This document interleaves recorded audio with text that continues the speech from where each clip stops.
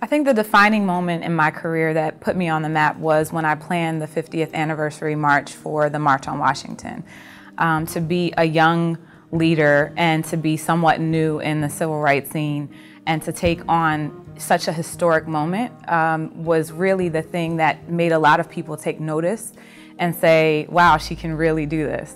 And so that was the defining moment for my career.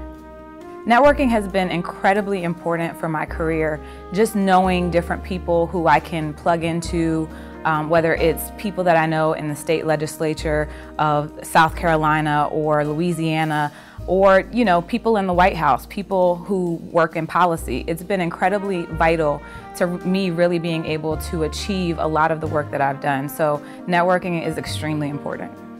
In the next 5 years, I see myself not necessarily in a specific organization or not. I think I'll let God lead my path, but I do know that I will still be fighting for the rights of individuals across this country, specifically the rights of Black people.